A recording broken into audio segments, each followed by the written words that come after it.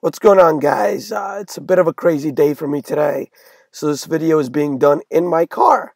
Not while I'm driving. I'm not that talented, but that is how dedicated I am to bringing you guys the best GPP content out there. So let's jump right into the picks. All right, so today's pitching slate is pretty interesting. There's only a few high price guys.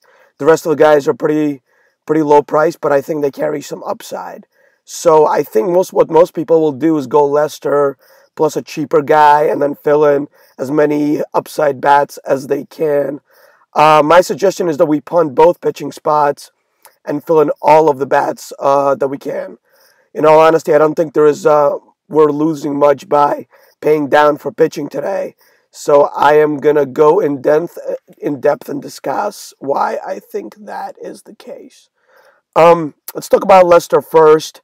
Will he get blown up? I don't think so. He will probably pitch 7 innings, strike out 7 or 8 guys, maybe give up a run or two, and most likely will get you the win.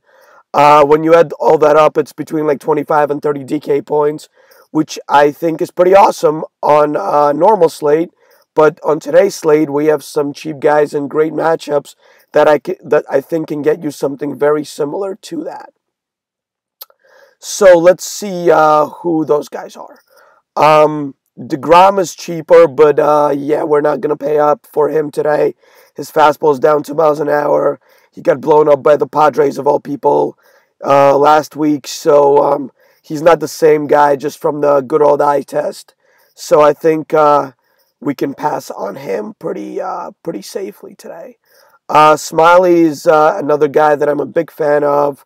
That being said, I think his line today will be similar to Lester's. And even though we're saving about 2K here from Lester to him, I think we can go even lower.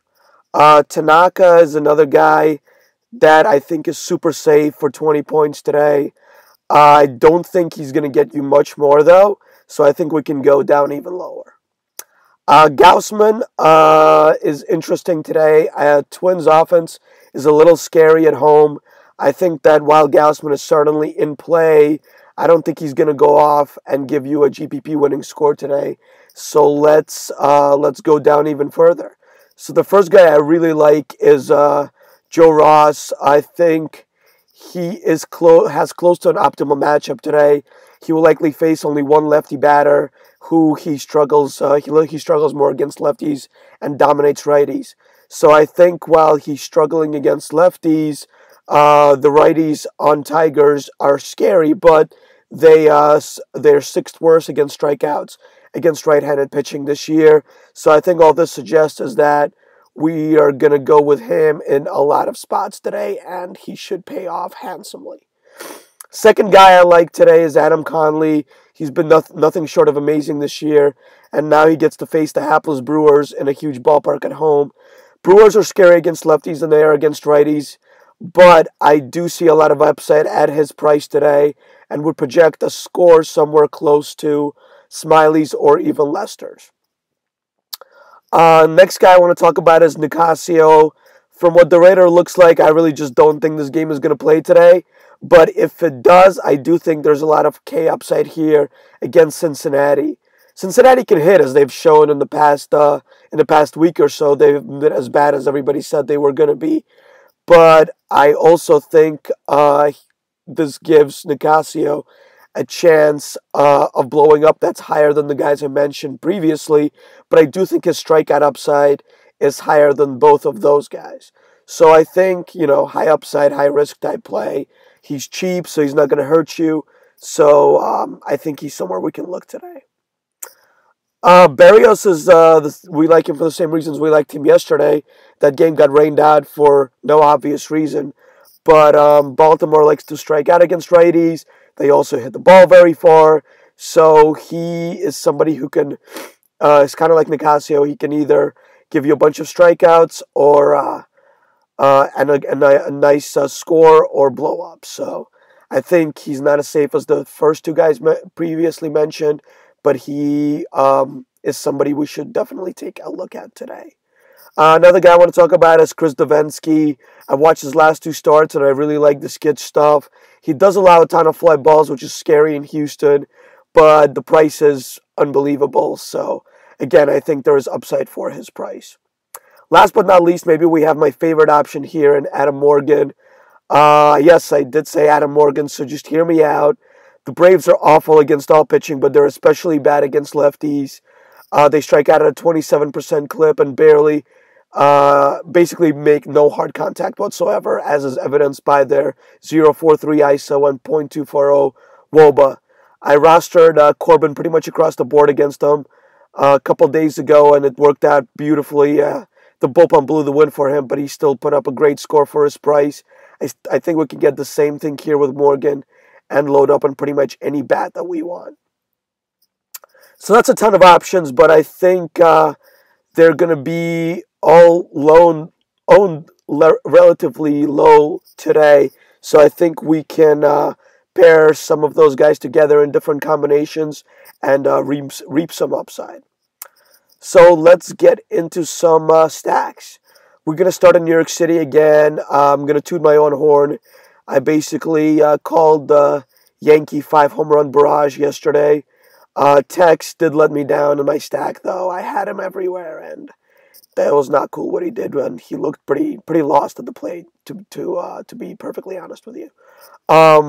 Anyway, I liked him again today to hit multiple bombs against Chris Medlin. He gives up too many fly balls for Yankee Stadium, and if the wind is blowing out again, I think there's a very good chance they hit 3 or 4 home runs. Basically, pick up anybody in the order you like that's left-handed. Beltran, Hicks, Gardner, they all have good upside. I think McCann might actually be my favorite play out of all those guys. Another stack I want to talk about are the Marlins. They did not blow up yesterday, but Derek Dietrich still gave us a ton of points. Zach Davies, who they're facing today, is not a very good right-handed ground ball pitcher. Dietrich is great against ground ball pitching and great against righties, so I expect a big game from him. I don't know if I really like a Marlins full-out stack, but I like a mini stack here of the lefties for sure. Moving on, Manea is a pitcher for the A's that I like, but he's a rookie making his first start at Fenway Park. Red Sox are basically in fuego right now, and Poppy's ownership should be down since he's facing a lefty, and people don't think that he hits lefties just as good as he does righties, but he does.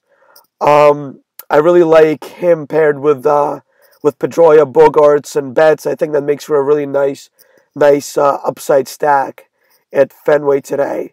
On the other side of the ball, I like the A's lefties against Sean O'Sullivan. He's apparently a strikeout pitcher in the Marlins right now, but I have a very hard time believing he has changed his ways that rapidly. He was somebody we picked on a lot in the past, and I think we should again. I really think the A's make for a nice upside stack at Fenway Park today, and I guarantee they're going to be very low owned. Pirates make for an awesome stack against Alfredo Simon. Yes, I know I picked against him last week, and he did well. He did not implode like he usually does. Well, hooray for him. I still think we're gonna stack against him every chance that we get this year. This game does look like a rainout candidate, so definitely check the Roth report before you stack up the Pirates. The White Sox went off yesterday. I was hoping they wouldn't. It was kind of like one day too early. Frazier went nuts, hit 2 bombs, 1 grand slam in the extra innings. I do expect there is ownership to rise from yesterday, but I still think they make for a nice power stack against Holland. Don't forget, Avisel Garcia is batting low in order here, but he absolutely crushes left-handed pitching, so I think he's somebody that should be part of your stack. My one sneaky stack of the day are the Rays against Miley in Seattle. I know the ballpark sucks, and Miley's not really that bad at all, but I do think the Rays are pretty much built to crush left-handed pitching, so there's a lot of power we can reap here from the Tampa Bay stack. Last but not least, let's talk about Coors Field, and then we're good to go for the day. Do we pay up for Coors? I think there are a couple factors here. The line isn't as crazy as it was yesterday, which I think is good. Hopefully that will keep ownership down. Also, there should be some rain around the stadium. Hopefully that will keep ownership down. I know Robbie is a serviceable pitcher who we have actually played this year, but this is Coors Field, and he struggles against lefties, as his past year's stats will show. And, Colorado has a ton of great lefty upside bats. So why not roster them, especially if we're paying down for pitching today? On the other side of the ball, we have Chris Russin and his 3.77 WOBA to righties. I don't think I need to say anymore. Arizona has a ton of righty power. Beef, Drury, Goldschmidt, Segura should all thrive in the thin air of Coors Field, just like they did yesterday. My verdict today is don't fade Coors, pay down for pitching, pay up for Coors, and differentiate elsewhere. So that's about it. I hope you enjoyed it. No matter how busy my day is, I'll always bring you the best GPP plays, and I will be in the Slurf chat room later on to hash out any questions that come up. All right, guys, take it easy, and I will talk to you tomorrow.